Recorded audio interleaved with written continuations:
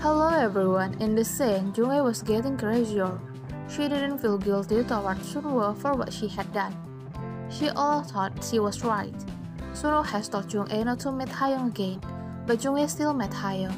Jung-ae reasoned that she couldn't be rude and chased Hayoung away, who came to visit her. Moreover, Hayoung brought porridge for her. According to Sunwoo, Jung-ae could politely refuse Hayoung's arrival. The person Sunwoo loved was Eun-sung and not Hayoung, while Jung-ae did clearly hurt Eun-sung's feeling.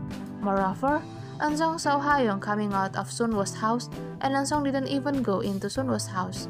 Apart from meeting Hayoung secretly, Jung-ae also didn't tell Sunwoo that Hayoung was coming. Here, Jung-ae was still concerned Eun-sung's status, who was not a permanent employee. Jung-ae's attitude is really embarrassing and selfish. If she really likes Hayoung, please make Hayoung your adopted daughter and don't force Sunwoo to love Hayoung. Okay everyone, that's the scene this time. Thank you for watching my video.